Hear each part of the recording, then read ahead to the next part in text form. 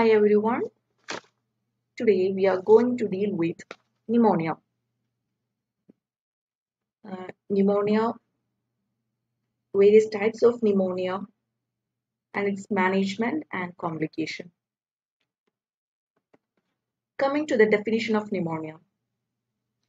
Pneumonia is defined as acute respiratory illness with radiological pulmonary shadowing. Acute respiratory illness means either fever or shortness of breath or cough or chest pain. How does one get pneumonia?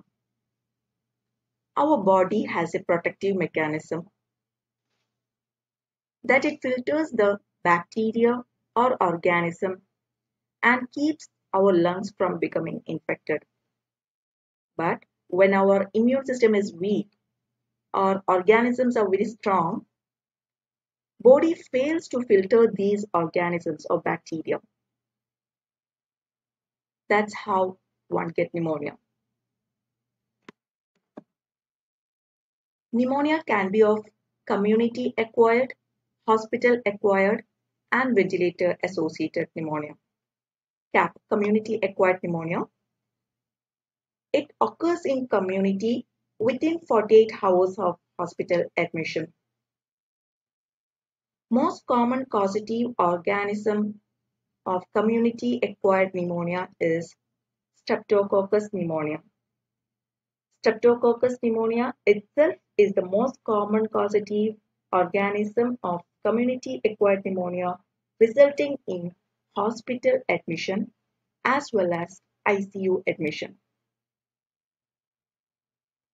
Hospital-acquired pneumonia. It occurs in hospitalized patient after 48 hours of hospital stay. Most common causative organism of hospital-acquired pneumonia is gram-negative bacilli. But when you ask which is the single most common causative organism of hospital-acquired pneumonia, it is the gram-positive cocci, which is Staph aureus. Ventilator-associated pneumonia. It occurs after 48 to 72 hours of mechanical ventilation. Most common causative organism of ventilator-associated pneumonia is Pseudomonas. Ventilator-associated pneumonia is of two types, that is early ventilator-associated pneumonia and late ventilator-associated pneumonia. Early ventilator-associated pneumonia occurs within 5 days of mechanical ventilation, whereas in the late it is more than 5 days of the mechanical ventilation. Streptococcus pneumonia is the most common causative organism for the early ventilator-associated pneumonia. Other causative organisms is Haemophilus influenza. Late ventilator-associated pneumonia causative organisms are Pseudomonas, Staph aureus, and Acinetobacter.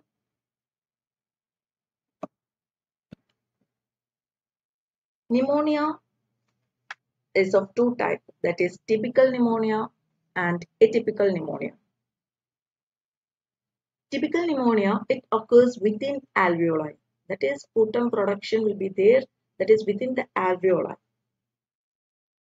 But whereas in the atypical pneumonia, the infection occurs in interstitium, that is the space between two alveoli, that is the interstitial infection.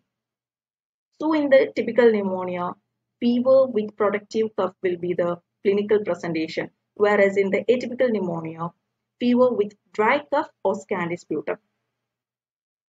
On blood RA, in typical pneumonia, predominant neutrophilic leukocytosis will be there, whereas in the atypical pneumonia, mild leukocytosis only. Sputum gram staining reveals organism in typical pneumonia, whereas in the atypical pneumonia, no organisms are revealed in sputum gram staining. Chest X-ray features in typical pneumonia, it is alveolar exudates. In atypical pneumonia, no alveolar exudate will be there. We'll get interstitial pattern. Peribronchovascular infiltrate will be there and bilateral haziness will be there. Most common causative organism of typical pneumonia is Streptococcus pneumonia. Other organisms are Staph aureus, Klebsiella, and Pseudomonas. In atypical pneumonia, most common causative organism is Mycoplasma. Other organisms are Legionella, Chlamydia, and viral. Most common causative organism of atypical pneumonia resulting in ICU admission is Legionella.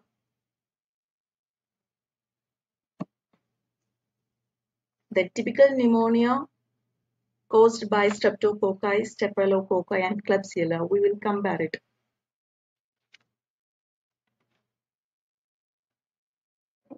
Risk factors for the streptococci. Typical pneumonia caused by streptococci is smoking, mainly by smoking, and it is the most common pneumonia in diabetic mellitus and alcoholics. IV drug users pneumonia. It is the staphylococci, and it occurs as fatal pneumonia in post-viral illness. Risk factors for the Klebsiella are alcoholism and malnutrition. Clinical features of streptococci. It's a characteristic sputum, that is red rusty sputum in streptococci. In staphylococci, it is mucopurulent sputum, whereas in Klebsiella, it is red currant jelly sputum. Chest X-ray features of streptococci. It is the lobar consolidation, that it involves only a lobe or a segment of lung. It is a localized involvement, and it is the most common pattern in community-acquired pneumonia. In staphylococci, we get bronchopneumonia. Bronchopneumonia, it affects the lungs in patches around bronchi. We'll get bilateral patchy consolidations, can cause pneumatoceles, cavity, and lung abscess. It is the most common pattern in hospital-acquired pneumonia. What is pneumatoceles? It is the air-filled area with ill-defined walls, whereas cavity is air-filled area with well-defined walls. Chest X-ray features of Klebsiella are right upper lobe consolidation with bulging fissure. This is the most common characteristic. That is, a bulging fissure will be there. It can also cause pneumatocele, cavity, and lung abscess.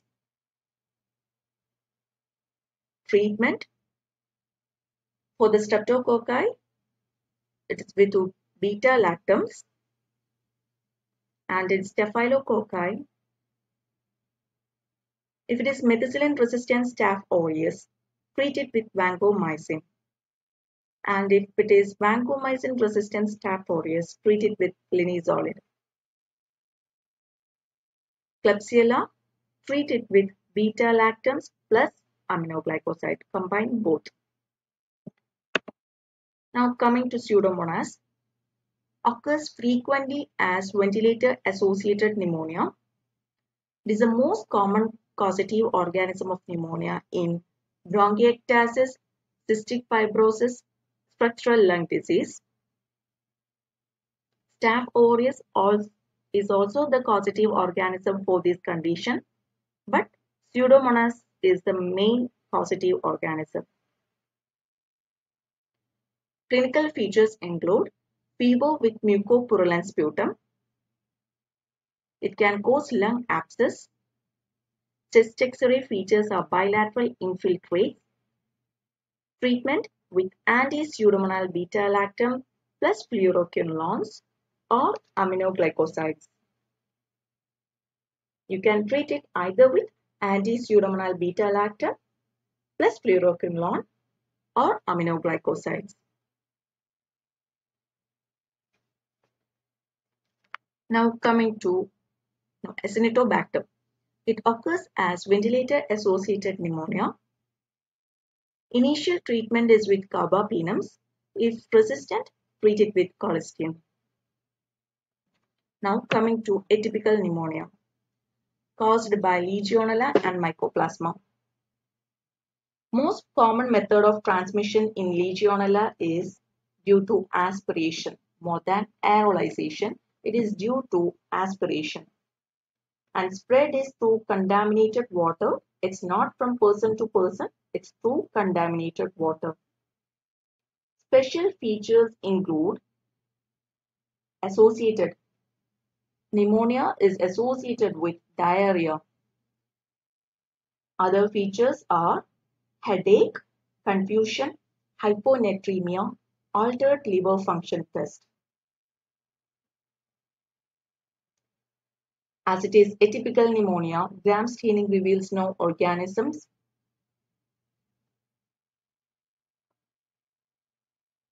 Poor response to beta-lactams.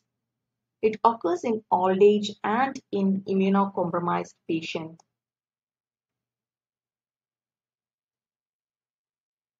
Occurrence of illness within 10 days discharge from hospital. Legionella incubation period is 5 to 10 days. Mycoplasma is the most common atypical pneumonia. It is otherwise known as walking pneumonia or eaten agent pneumonia. Extrapulmonary features include rash, erythema nodosum, encephalitis, Guillain-Barré syndrome, hemolytic anemia, myocarditis, pericarditis, and arthritis. Mycoplasma contains no cell wall. If you hear pneumonia associated with diarrhea, then you should think about Legionella. And pneumonia with hemolytic anemia, you should think about Mycoplasma. How to diagnose? Diagnosis is mainly by serology or PCR, polymerase chain reaction. As it is poor response to beta-lactams, treatment is with fluoroquinolones, either with fluoroquinolones or macrolide or tetracyclines. Best treatment for Legionella is levofloxacin and moxifloxacin. Azithromycin is the best treatment for Mycoplasma. Pneumocystitis pneumonia. Pneumonia in the immunocompromised patient. This infection can occur in any, but this is only in immunocompromised patient. It is the most common causative fungal pneumonia in HIV. Risk factors include CD4 count less than 200 per ml in HIV and in organ transplant patients, patient on long-term immunosuppressive treatment, primary immunodeficiencies. Clinical features include either fever or dry coughs or shortness of breath. Initially, chest X-ray is normal.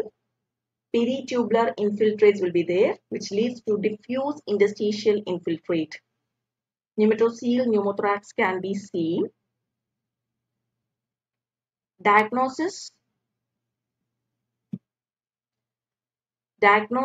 is mainly by bronchoalveolar lavage rather than routine sputum. We go for bronchoalveolar lavage and visualize for cyst. Right Gemsa stain, Gaumont methamine silver stain, immunofluorescence stain. We'll use these stains for visualizing the cyst. Drug of choice include cotrimoxazole. Cotrimoxazole is the drug of choice for prophylaxis also. Coming to the assessment of severity of pneumonia, it is curve 65. Curve C4 confusion, U for urea greater than 7 millimole per liter, R for respiratory rate more than 30 per minute, B for systolic blood pressure less than 90 mmHg, diastolic blood pressure less than 60 mmHg, and 65, age more than 65. If the score is 0 to 1, between 0 to 1, then you need only OP treatment, home treatment with antibiotic. If it is 2, score is 2, hospitalize and treat. And if the score is 3 to 5, is between 3 to 5, then consider it as severe pneumonia and patient may require ICU admission. Empirical regimens for community-acquired pneumonia. OP treatment, it is oral forms. If the patient is with no comorbidities, you can treat either with macrolide or beta-lactams or tetracycline. Macrolide, you can use clarithromycin or azithromycin or doxycycline. Beta-lactam, amoxicillin or amoxicillin clavulanate can be used. In IP treatment, we use both oral and injectable forms, but mainly injectable form. In non-ICU patient, treated either with beta-lactam plus macrolide or fluoroquinolones. In ICU patient, treated either with beta-lactam plus macrolide or beta-lactam plus fluoroquinolones. In ICU patient, if Pseudomonas is suspected, treat it with anti-Pseudomonal beta-lactam plus fluoroquinolone or aminoglycosides plus azithromycin, which is a macrolide. If community-acquired methicillin-resistant Staph aureus is suspected, treat it either with beta-lactams plus macrolide plus vancomycin. And the second one is the most effective regimen, which is beta-lactam plus fluoroquinolones plus linezolid with or without clindamycin. This is the treatment part. Coming to the complications of pneumonia. Most common complication, it is a parapneumonic effusion will be there. Empyema,